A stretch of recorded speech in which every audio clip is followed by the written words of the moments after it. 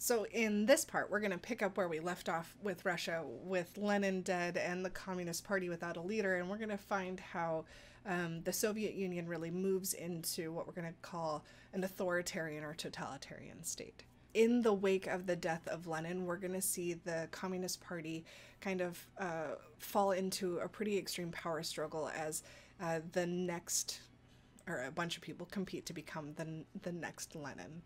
Leon Trotsky was what many people thought was who many people thought was going to be the next leader. He had been Lenin's right hand. He had been instrumental in organizing a lot of the early part of the revolution and the early days of the Soviet Union.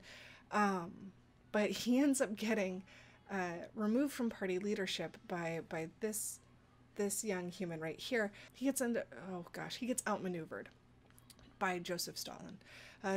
Joseph Stalin pairs up with a bunch of other Communist Party leaders to push Trotsky out of power, and then once he's gotten Trotsky out of power, he pairs up with different party leaders to push his first paired party leaders out of power, and then he pushes those guys out of power until it's basically just him. Stalin, who was born Yosef Zhukashvili, who is a Georgian. He's not Russian ethnically.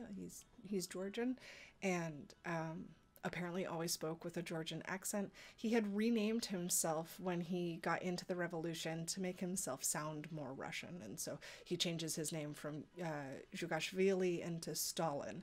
Stalin coming from literally meaning in Russian, the man of steel. He had been a major player in the October Revolution, so much so that when the Soviet Union takes over, Lenin appoints him as Secretary General of the Central Committee, which a bunch of people at the time thought was just paperwork, but really was an excellent way for Stalin to make sure that the people who got placed in positions across the Soviet Union were people that were sympathetic to him and knew that they had their job because Stalin gave it to them, which really let him gain a lot of followers, which helped him when he wanted to push Trotsky out of power. Lenin was not very fond of Stalin. While he had been a huge supporter of the revolution, Lenin personally didn't have nice things to say about Stalin. In fact, one thing he said was that Stalin was rude, and he thought that Stalin would concentrate too much power into his own hands.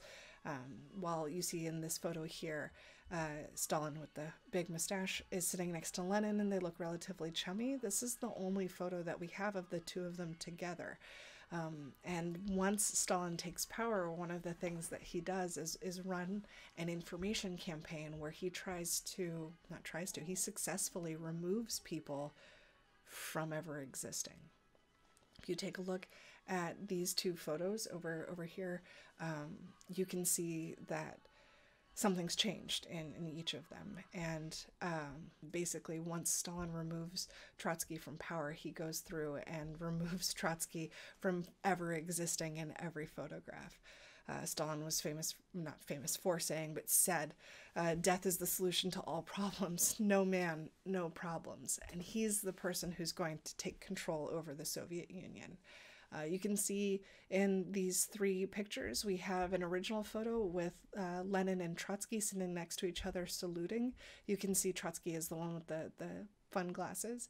And then we have years later a reprint of the photo as Stalin used images of Lenin to gain support for the Soviet Union and promote his ideas of like to draw a connection between what he was doing and what Lenin stood for, because Lenin dies so early on in the Soviet Union that he gets immortalized as kind of this leader of the people who had the people's interests at heart. And Stalin wants to connect himself to that brand or that idea. And so Stalin uses photos of Lenin to promote support for the Soviet Union after Lenin's death, but he doesn't want to remind people of Trotsky, who was actually a lot closer to Lenin, and so he just has Trotsky removed from photos. In fact, he has anyone who stands out against him, who's an important political party member, removed from photos. So in Russia, when you stand against the government, it's not just that they throw you in Siberia, it's that they throw you in Siberia and then anybody who remembers you and is stupid enough to say it out loud, off to the gulag with them. And then they remove any evidence of you ever existing. And this comes back to a saying that Lenin was popular for, which is, a lie told often enough becomes truth. That if you, can you imagine if you woke up tomorrow and your neighbors were just gone? Not all of them, but like the house next to you, that one, you know, the one I'm talking about, just all of your neighbors were gone. And when you asked the other people in the neighborhood what happened to them, they denied ever knowing that the neighbors existed. I mean, you would have known that you knew them, but also if everybody else pretends that they don't exist, at some point you start to question what is real. That questioning of truth, that questioning of what is factual, is essential in the Soviet Union controlling the people. By telling the lie frequently enough, they can make their own truth. And so we see Stalin take control of the Soviet Union, and he ends up having to define what Soviet socialism is going to look like.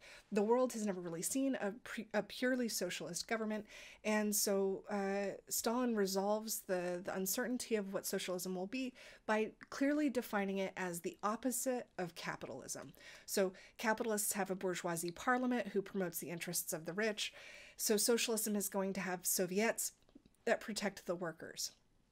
Capitalism has unregulated markets, which are inefficient and have high unemployment. So socialism is going to have economic planning and full employment. Everyone who wants a job is going to have a job. Capitalism exploits private ownership, which leads to unequal distribution of wealth. So socialism is going to outlaw private trade and property, making sure that to each according to their needs. Stalin's main goal was to make the USSR a strong, modern, industrial nation, taking it from the agricultural past that it had been stuck in and bringing it into the modern world. He ends up replacing the new economic policy with his approach to the economy, which is a return to war communism, or a command economy, where the government controls all aspects of the economy and production. He does this when he comes out with his first 5-year plan. And in that 5-year plan, his goal was to bring industrial and agricultural capacity of Russia from, the feudal agriculture all the way up to becoming a world leader in agricultural production. He does this by taking control of all of the small businesses and trying something called collectivization. So collectivization is where all of these small rural farms, which were only able to produce what the small farms could, were grouped into large, huge farms, which is a lot of our food today come from giant industrial farms. That's what that Stalin was pushing for in Russia.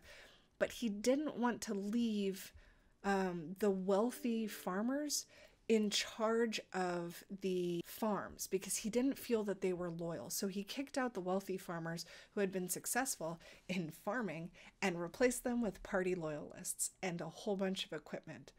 But a bunch of farming equipment, I don't care if it's the newest farming equipment, and a bunch of Communist Party loyalists does not replace a well-educated farmer. And so we see these collectivizations, these large collective farms, end up not producing what they're expected to produce. Landowning farmers, known as kulaks, were really reluctant to join the collectivization process. They didn't want to give up their land, especially when it had been in their families for generations. And under Lenin's NEP policy, they'd actually made a decent amount of money. And so Stalin ends up using the Soviet propaganda machine to paint them as the greedy enemies of the working people, that the reason that there's famine and starvation isn't because the collective farms are failing. The reason there's famine and starvation is because the greedy kulaks are burning the food rather than letting the Russian people have it. So Stalin ends up ordering the kulaks to be liquidated as a class, and arresting dissidents and executing people and sending people off to work camps in the Gulag. Here we have a bunch of Soviet propaganda that I think highlights a lot of the narratives that Stalin was trying to give through the rise of the Soviet Union. And so we see Lenin depicted here pointing forward to progress. We see Stalin in a similar pose, echoing Lenin. We have a flag of Stalin and Lenin and the Soviet youth as the youth become a huge part of the success of the Soviet Union. Pause on that for a second. Why do you think Lenin and Stalin both target the young, the teenagers, with Soviet propaganda? Why are they trying to convince a bunch of teenagers to join their cause? Why is it that we see totalitarians across the world really focus on people your age when trying to win support and loyalty? We'll come back to that. We also have the Soviet worker denying weapons and wealth from the greedy, evil monopoly man who represents capitalism.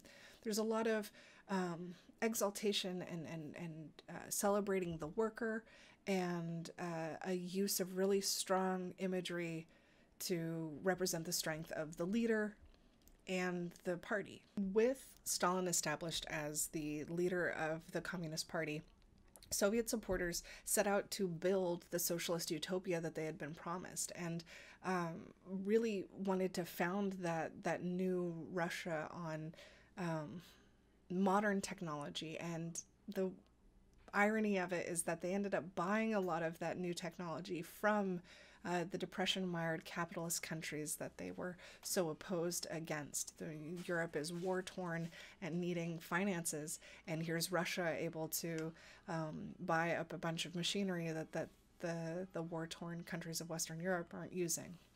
More than 10 million people built factories, hospitals, and schools, and the Soviet 5-year plan, like Stalin's 5-year plan, was able to eliminate unemployment entirely when the rest of the world is in the Great Depression. Take a moment and think about that. At a point where we've got 25% unemployment in the US, 1 in 4 people are unable to find a job, Russia has 100% employment. Everybody who wants a job has one. On top of that, Russia leads the world in literacy rates as public education is mandated. Why do you think Stalin is so adamant about public education?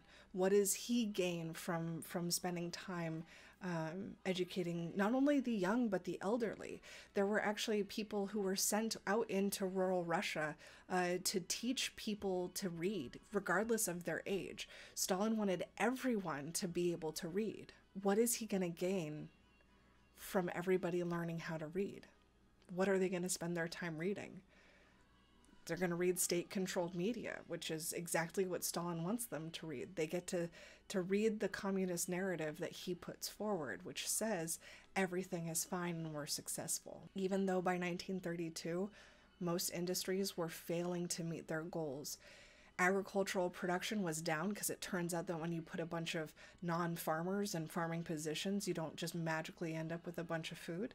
And they were unable to meet what had been unrealistic production quotas set out at the beginning of the 5-year plan. In the Ukraine, it gets really extreme. In order to meet quota, the government ends up taking so much of the food that's produced in the Ukraine that it leads to mass famine, and over 6 million people die in a year in the Ukraine because the government is collecting the food as a part of the quota in order to make sure that they're meeting the production set by Stalin. This mass famine is largely kept out of the news for all Russian people. They don't know that it's going on because the state-controlled media is able to hide it. Which means that even though the first 5-year plan is collapsing and unable to meet its goals, Stalin is able to announce that the first 5-year plan is such a success that it met its goal a year early. And that results in posters where, 2 + 2 = 5, where we're celebrating the success of the 5-year plan in the light of a 6 million person famine. I mean, way more than 6 million people starved. It's just 6 million people died from that starvation. Stalin immediately launches his second 5-year plan. And in his second 5-year plan, he focuses on rapid industrialization and production of goods for the Russian people. And he sets way more realistic quotas, which allows it to be so much more successful. And here's a quote where he says, "We are 50 or 100 years behind the advanced countries. We must make good this distance in 10 years. Either we do it or they will crush us." And here we see Stalin using another skill out of the totalitarian or dictator's playbook, where he's creating that sense of an enemy in order to move the people to urgency, that we have to get caught up or we will be crushed. And this second 5-year plan is successful, and Russia is able to go from one of the least industrialized countries in the world to one of the most industrialized countries in the world. His third 5-year plan is going to be all about militarization in order to protect them from what he perceived would be the new German threat, and he's not wrong. Despite the success of the second 5-year plan, opposition to Stalin had grown out of the failures of the first 5-year plan, and the state-controlled media is unable to keep all of the horrors of this very oppressive rule from spreading. And so Stalin is given little choice but to not little choice. Stalin's given a whole lot of choices, and Stalin decides that when people start opposing him, he's just going to get rid of them. And so his way of getting rid of them is a terror campaign that makes it impossible to like speak publicly against him and secure his control over the USSR. He uses, again, in the dictator's playbook, he uses the assassination of a key party member to justify arresting all of the other party members. I mean, we'll never know for sure, but most historians believe that the party member who was assassinated because Stalin ordered his death. So Stalin kills one of his rivals and then uses that death to justify getting rid of all of his other political rivals. It's a brilliant move where you use fear in order to make sure, in order to take actions that would normally be seen as, you know, like unjust or illegitimate or greedy, or I don't know. You can't go around killing your political rivals in most governments. But here you can, because you made up an enemy, right? There's someone threatening us. Therefore, it's okay if I take this severe action. And we see Stalin use that fear to create what history will call the Great Purge. And this is an effort to eliminate anyone who might be an enemy of the people. When we say people, we really just mean person, and that person's Stalin. He used show trials to force public confessions of fake crimes by his political rivals. So not only did he arrest his political rivals, he then tortured them or threatened people who are close to them to get those political rivals to confess to crimes they didn't commit. And these public show trials were very clearly fake. Like, you knew that these people were confessing to crimes that they didn't actually commit. And while the people watching the show trials on state-controlled media were aware that it wasn't real, it just reinforced how powerful Stalin was. Because if he's able to make the political party leaders admit fake things, admit to fake crimes, what could he do to you? Keep in mind that with dissidents, the secret police, anytime they heard rumors of someone being against the party or against Stalin, they would round up people and send them off to gulags in the night. You really would wake up to your neighbors just completely disappeared. And so they rounded up lower level party members who were educated. He rounded up lower level party members, factory managers, anyone in a lower position of power who started to use that power to maybe question what Stalin was doing would be gone, and along with their family, off to the gulag. Kulaks, non-ethnic Russians, Jewish people, engineers, lawyers, teachers, writers, artists, anyone who was in a position where they might speak out against him were labeled as enemies of the state and forced off into gulags or killed. And to put a number to all of this, the show trials resulted in over 750,000 Russians executed, and the arrest and deportation of millions more. At least 1.8 million Russians were imprisoned in gulags by 1930. And this is going to go on for another decade. Stalin ends up destroying economic and personal rights and freedoms to meet the needs of the state, making Soviet socialism just another form of totalitarianism, which is a government centered around a dictator that requires complete subservience to the state. He takes this idea of a workers' party and Lenin's idea of a workers' revolution and turns it into a one-man controlled state. Now, some historians argue that Lenin probably would have done the same thing. Lenin did a lot of really severe things in order to ensure that he was the one in control and that he was not sharing power. For as much as he argued the benefits of a Soviet, he himself single-handedly made a lot of decisions early on in the Russian Civil War. But with the death of Lenin, we don't really know what he would have become. But with Stalin, we see him become an individual above the rest of his people, and we see the needs of the many lost, as really the Soviet party becomes about whatever Stalin wants and however Stalin can maintain control. Next week, fascism.